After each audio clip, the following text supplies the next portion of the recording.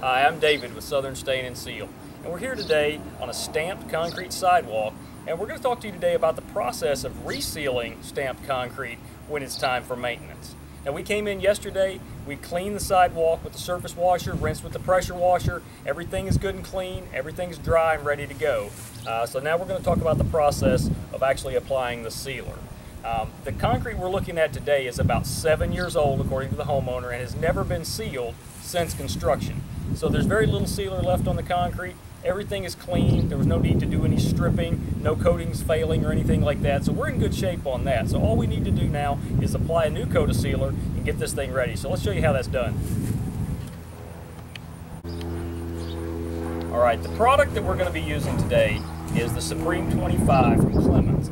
Now we chose this product based on the fact that the old sealer that was on here was an acrylic. There's very little of it left, but we want to make sure that we stay compatible with what was here originally. There's a lot of products that you can use on stamped concrete. Just you have to look at the compatibility factors and make sure that you're using something that is compatible with the old sealer.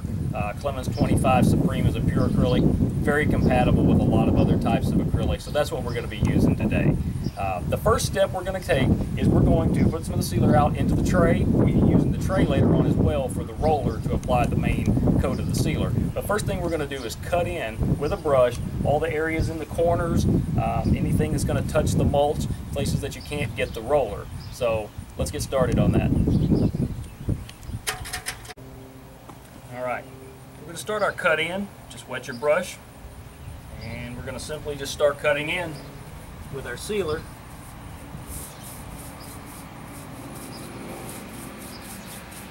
We're going to continue this process all the way around all of the brick and any of the areas we can't get to with our roller.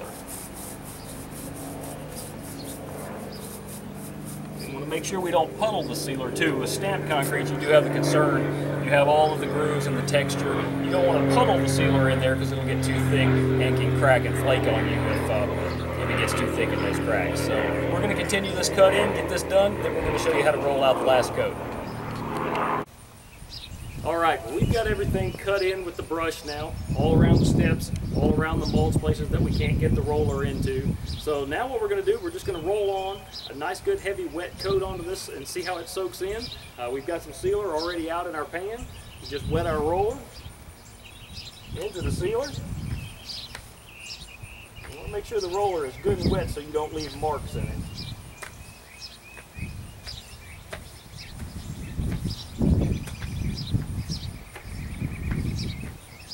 Then we're going to roll it out.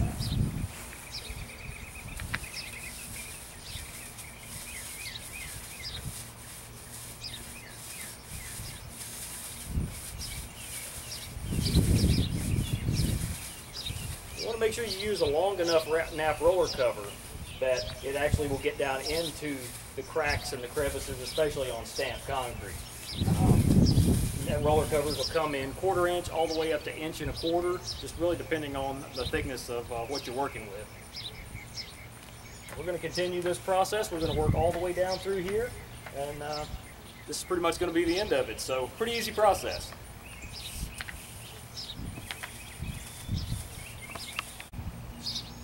Alright, well that's it. We've got the sealer on the concrete.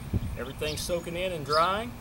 What a difference. It really makes a difference to get that sealer on there. It really brings the color out.